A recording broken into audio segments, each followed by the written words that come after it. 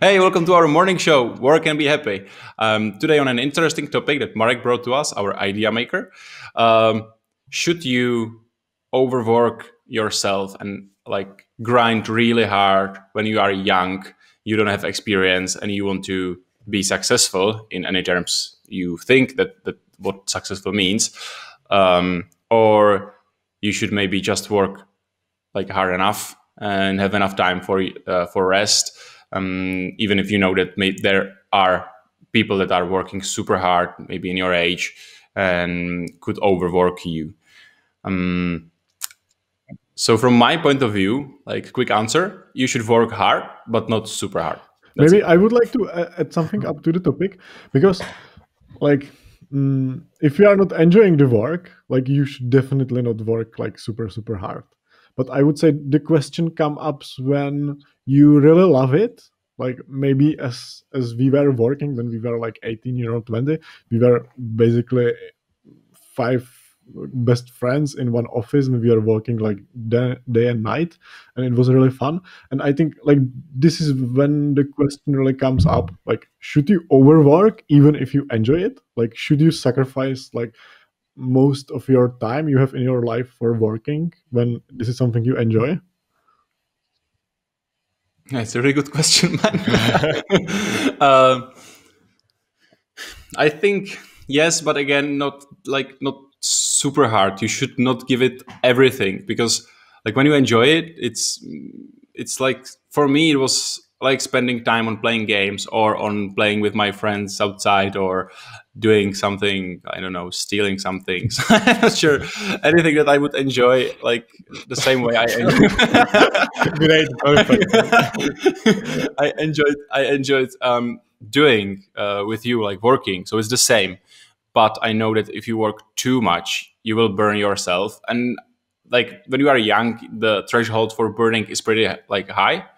But even then, there is a threshold. At least for me as a creative person, when I work for 12 hours straight on creative work, I'm completely out, and my work is shitty.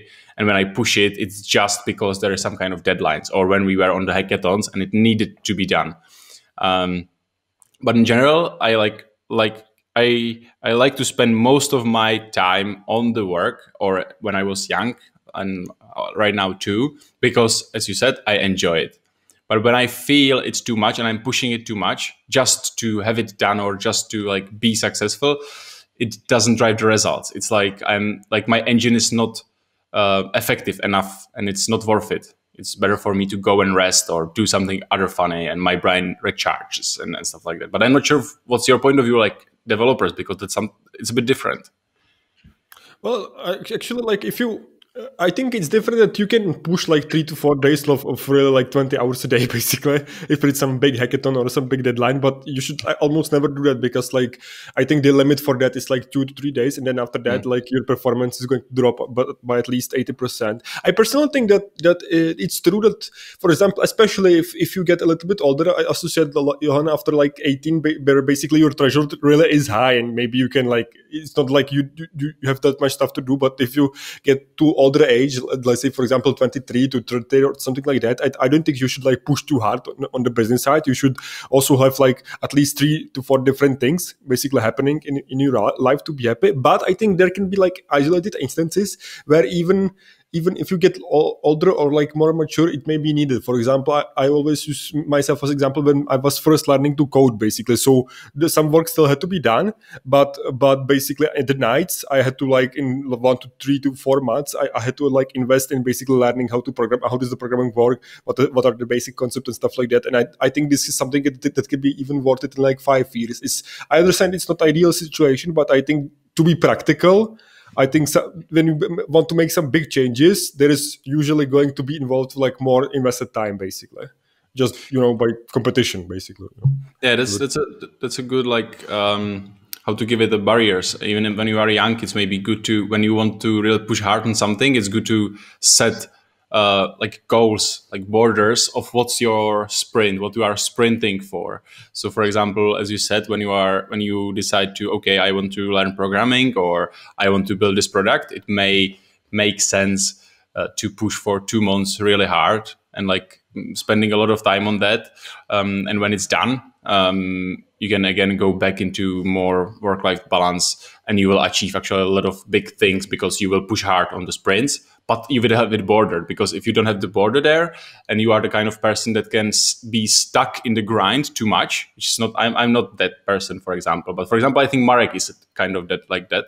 So if you really get stuck in the grind a lot, and you don't set yourself a border, you can really burn out, and then it can go like from working hard to working on like not at all, and it's really unproductive too. Yeah, I think it boils down to like actually what's your motivation when you are young? Because I think at least I think for us it was the case. Like we were really motivated by you know having like imagination that we will be successful in like 1 or 2 years. And if you really want to be super successful in 2 years, you have to give it everything. Yeah, but basically the chance of you succeeding if you work from 18 to 20 and like having like a big success, there's like almost zero chance, you know. And Yeah, that's a good point, man, and it's important to say. It's a good point because yeah, that was exactly what we were thinking. Like, okay, we will work super hard right now. We will be successful in 2 years because you see it, people saying that. For example, Gary, he says that. He doesn't mean it like that. Actually, if you really think about it, he don't say that. But I think many young people can read it like it. Can read it like, okay, if you hustle hard for 2 years, there is a huge chance you will be successful. But in reality, it's more like, yeah, you may succeed. That's the road to it. You will get the best chances, but even that, the chances are pretty low. yeah, And it's important to have that in mind, because like then it may be better to start from the beginning on the side, like really work-life balance, and be ready to go on a marathon and not on a sprint, and maybe sometimes sprint on that marathon, as we said before. yeah, I think this is the most important like kind of mindset you should have. Like you should really think long term. Like even when you are young, it's like when you are 18 and someone's going to tell you like you are going to do this for 10 years before you are going to have some kind of success, you will be like, okay, what the fuck, 10 years, that's like so much time. But as you get older, you will get to know that 10 years is it's not that much time, you know. Like you should really aim for setting up lifestyle for yourself which is going to be enjoyable for like the rest of your life basically. Yeah, it's true, exactly. But it's true that when you are young, you have to put out work, a bit more work, if you want to be more successful. You have to work for free. You have to do, yeah, bit more work to make it work, to get it going. Yeah, I think also, like, to put a disclaimer on this, I think it's also important if you, for example, decide to not give it your everything, which I think is completely fine, it actually makes more sense. You should also like be realistic and be okay with, for example, not building unicorns and stuff like that. You should also like temper your expectations of what the results will be. Basically, you can have a very healthy business, you can have a lot of money, but you're not probably going to be next Elon Musk by not giving it your all. Yeah, like if this is your motivation, if you really want to like change the world and like be the next Elon Musk, like there's no other chance. Like you have to give it everything, and then your chance is like 0.1%. But for most of the people, I would say for us, definitely this is not the way. Yeah, it's true. It's true. But when you are this kind of person, you probably feel it in yourself, and you actually have the strong urge I think like to do it. And if you don't have that, yeah, I think a lot of people. But when you are young, like it's much easier to get, I would say, like distracted or manipulated by someone else. Because a lot of I would say, yeah. I think it's just my personal like opinion, but I think like a lot of young people see themselves as the next Elon Musk or like Steve Jobs, but this is not actually their like through yourself, like themselves. It's just, something they see in the media, they read in the books and everything, and they get yourself manipulated like into this kind of lifestyle. Yeah, but I think it's important. Like from my point of view, it's important to maybe think like that. Like it's not bad. I wouldn't say it's bad that you think like that. It's totally normal, I believe, and it's good. It will drive you, but it's just important to be with yourself and listen to yourself. Like spend time on trying to understand yourself, listening to yourself, feeling yourself, because you may find it's actually not the thing you want in the future. But it doesn't mean you wasted the years that you put like all in. I think we did it and it was worth it. Just it's good to be conscious about that. Like think about what you said exactly. It can feel like that.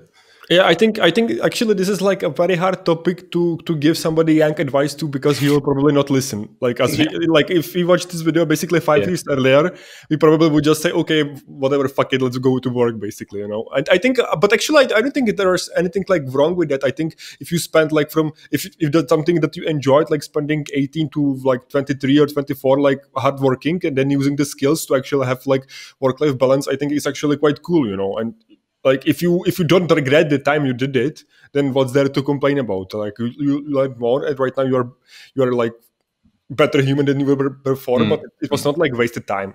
Yeah, I think to sum it up and to what I think it boils down to is it's important to be happy. Like listen to yourself and feel what makes you happy. So if it makes you happy to spend 24 hours a day really grinding, do it. But when it starts to feel wrong, when it starts to feel really tiring, and I don't mean just tiring, but really tiring, it's okay to step back and take a time and know that you are on a marathon run than on a sprint run. And you should enjoy it. Yeah, like you should always do it because you love doing it, not for some external motivation like success, which is going to come. Exactly. All right. This was Brady, you want to say something? Yeah, I forgot, sir. All right. All right. This was a really interesting topic, at least for me. I loved to talk about this. Let us guys know, what do you think about work-life balance when you are young, when you are starting? How much should you actually grind and how much should you not grind? Sorry for our English. We are from Czech Republic. We love beer here. We are better at drinking beer than speaking English. And subscribe. We will be releasing more videos like this from our own perspective as a small product team that is trying to build a sustainable living for themselves. Bye. I'm Serbian, actually, so I can drink beer. Nobody cares about Serbians. Bye.